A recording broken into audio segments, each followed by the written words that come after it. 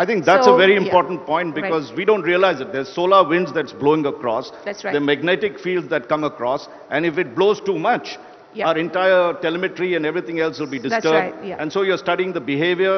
One of the things you're studying is looking at the behavior of the corona That's and right. the solar wind process that is in there, right? Yeah, yeah. And also heating of the corona. The gas in the corona is 1,000,000 Kelvin.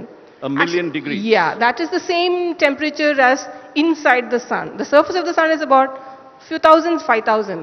But how did you heat up the gas just outside it to 1,000,000? So the And then it scientific gets world hotter, is, apparently. It goes to 15,000 degrees centigrade as yeah, it moves then into the corona. chromosphere and then corona. So the corona is a very thin gas, very hot gas. Just so to give what you- is, yeah, so, Just to give you an idea of the temperature, steel melts at what? 1,000 degrees centigrade? yeah.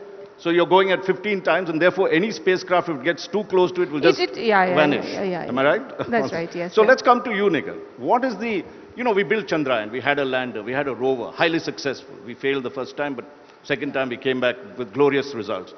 What's the degree of difficulty, and what is it that you specialize in when you look at Aditya?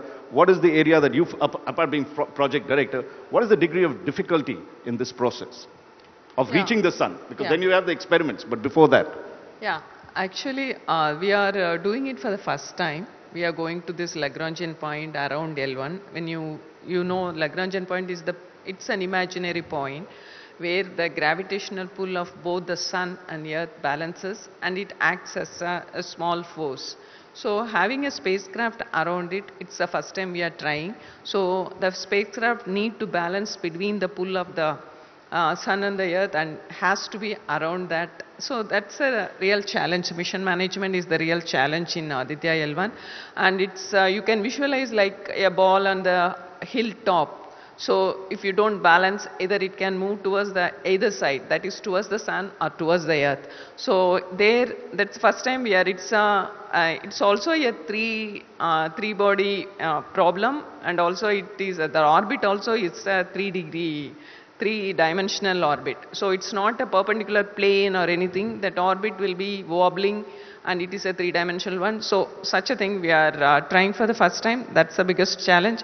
And also the instruments, what they have developed, it requires a very high pointing accuracy to look at the sun. So for that we have made special sensors so that we will maintain that pointing accuracy what the instruments demands. So these are all the major two challenges. Apart from that, any spacecraft making is a big challenge.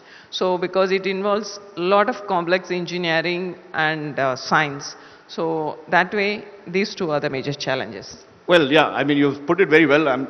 Could be a physics lesson in some senses, but the fact is that even to get to that precision point, it's like, firing a 1 rupee coin at some great distance and trying to hit it, right? I mean, it has to be so precise. If it just moves a little this side, you lose the spacecraft. Yes. Am I right on this one? But let's come to the other part of this, which is women and space exploration. And we'll begin with you, Annapurni.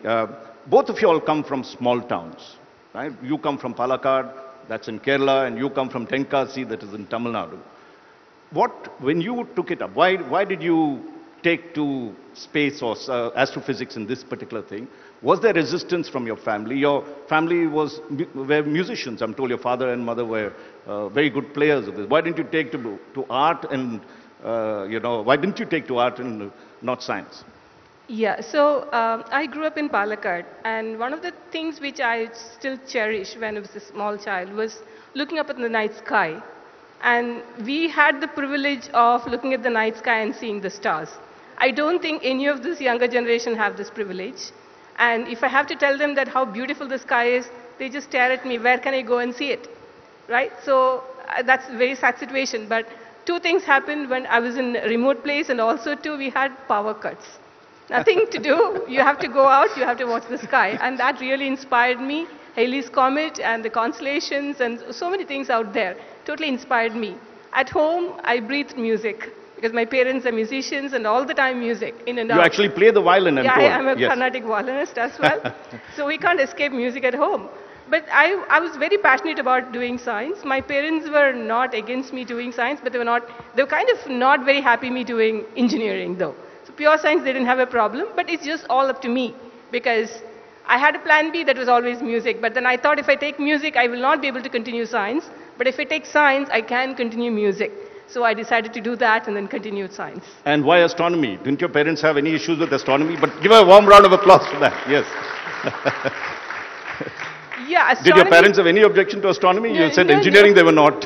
Yeah. But when I took up astronomy, they said fine. But then I told them that I'm going to look at the night sky and spend time, hours together or days together, weeks together in the observatory.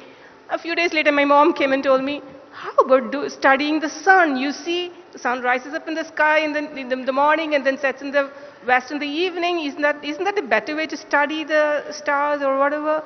I didn't understand what she's aiming at because she didn't have any idea about anything. So then I realized that as a girl child, she didn't want me to go and spend time in the observatory. At So, night.